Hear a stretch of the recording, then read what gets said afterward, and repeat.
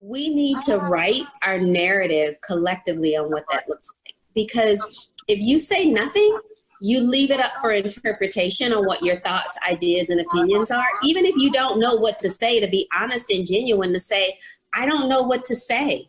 I don't know where to begin. What can I do? We have to write the narrative for that. We can't allow absence of thought to, or commenting on it, to step in and speak on our behalf. And we definitely need to hold corporations accountable